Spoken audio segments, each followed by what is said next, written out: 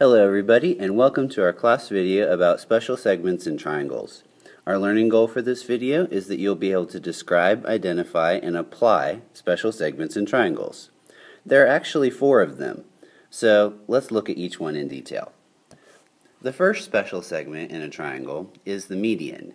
So, what exactly is a median? You mean like this? No, not that kind of median, although it is kind of similar because it goes down the middle between the 2 roads. Okay, try again. So you mean like the median number? Well, no, I don't really mean that either. Although, again, it is the middle number, so it is sort of relevant to what the median in a triangle is. Alright, let me just show you.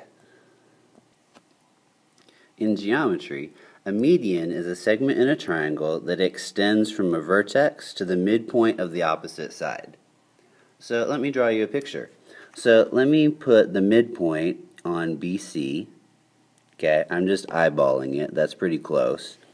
Okay, and I'll connect that midpoint to the vertex of the opposite side. That is A. Okay, so there, I've drawn a median. I can show that it's a median by marking the 2 pieces of the line segment BC as congruent. Let me also draw in the medians for the other 2 sides. So I'll add the midpoints. Okay, there's a midpoint for AB, and here's a midpoint for AC. Okay, and let me draw in the medians. So starting at the midpoint over here, so I will connect it to C. Okay, there we go. And starting at the midpoint over here, let me connect it to B. Okay, there we have it. So I will also show that these are medians by marking the pieces of the segment congruent.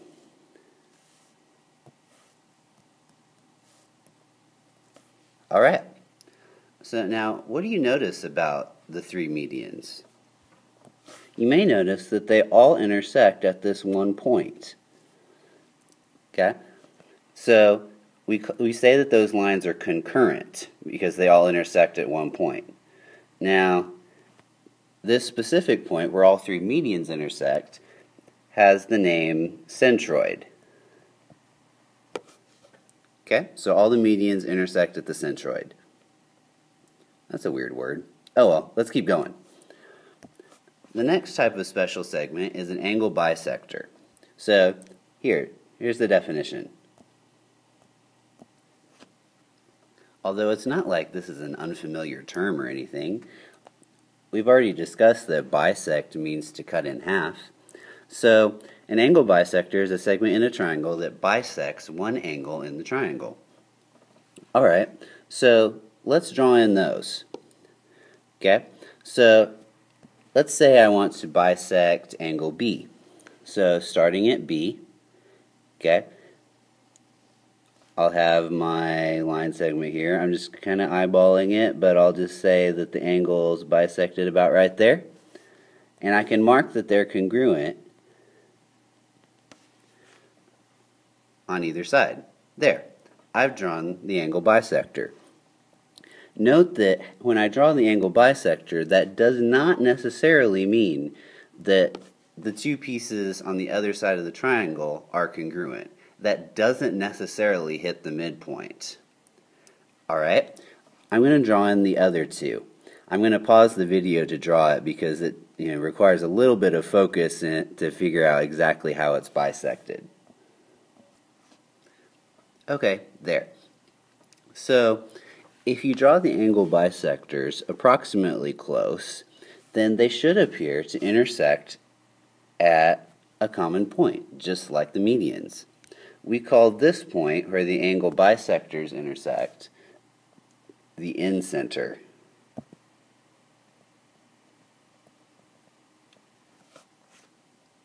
Okay, don't worry about making your drawings perfect at this point. We will do some drawing that's more exact during class.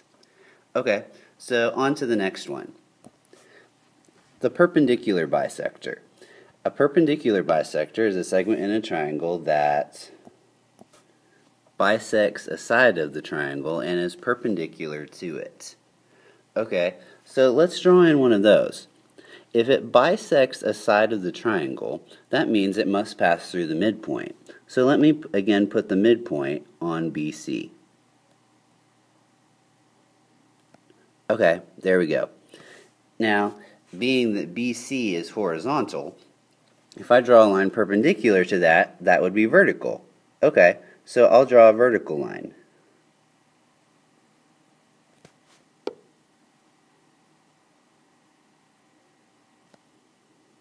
Okay, there we go. Although it didn't line up exactly, but that's okay. Here, oh, actually, let me fix it. Okay, so I can show that it's perpendicular by drawing a right angle here, and I can also show that it goes through the midpoint by marking the two pieces of the segment congruent. Okay? Note that this perpendicular bisector doesn't have to pass through a vertex of the triangle, unlike the other two. Also, this perpendicular bisector can be a line rather than a line segment. In fact, all of them could be, because line segments are just pieces of lines. Okay, so that's one perpendicular bisector. I'm going to pause the video and draw the other two so that we can see what happens. There. As you draw them on your paper, it might be helpful for you to rotate your paper so that either segment AB or AC appears to be horizontal. That way you can draw the perpendicular bisector as vertical. Okay, so now what do you notice here? Well, they do all converge at one point. They just so happen to converge at one of the midpoints. That's just specific to this triangle and doesn't always happen. But I will tell you that the point where all of those converge is called the circumcenter.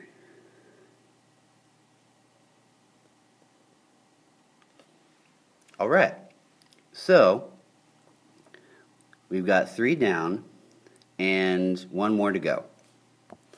Alright, here's the altitude. Now, you've probably heard of the word altitude before, like maybe in the context if you've ever gone hiking somewhere, like in Colorado. Altitude is a word that is used to describe the height of a mountain above sea level. Now obviously here that's not sea level, but you get kind of the point. It's used to describe the height of the mountain. It's related to the special segment in a triangle. Let me show you.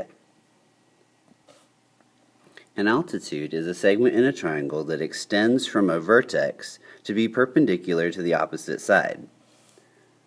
Drawing the altitude from the vertex A is actually quite easy. Okay? Because BC is horizontal, the altitude must be vertical. So therefore, as I'm drawing the altitude, I just need to make it vertical and intersect BC. There. So that's the altitude. If triangle ABC represents our mountain, then the altitude represents the height of the mountain. Now, drawing the altitudes from B and C is actually a little bit more difficult. If I want it to be perpendicular to AC, I'll actually have to extend AC a little bit. So let me do that real quick. Okay, so there, I've extended the side a little bit. Now I will attempt to draw a line that is perpendicular from B to that line.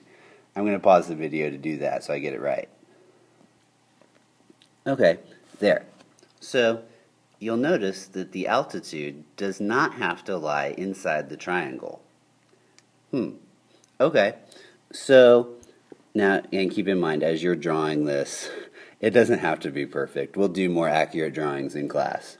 Okay, so I can also finally make an altitude extending from C by extending side AB. Here, let me pause the video and draw that one. There we go. Now, they don't seem to be meeting at a point. Well, because some of the altitudes are outside, we just actually have to continue them a little bit. Aw, man, they didn't intersect. Well, they should intersect. The thing is, you have to draw the segments pretty accurately, and it's really hard to make segments perpendicular on my iPad as I'm making this video. So we'll do this in class and we'll see that they actually do intersect. When you do get them to intersect, the point where they intersect is called the orthocenter. Okay, so that's our 4 special segments. Here's a little table just to summarize some of the terms that we used, in case it might be helpful for you. It lists our special segments, the median, the angle bisector, the perpendicular bisector, and the altitude. And if you draw all 3, the medians will meet at the centroid, the angle bisectors will meet at the incenter, the perpendicular bisectors will meet at the circumcenter, and the altitudes will meet at the orthocenter. Okay, you got all that? Well, we'll be doing some more investigation in class and a little bit better drawings. Okay, so see you guys in class.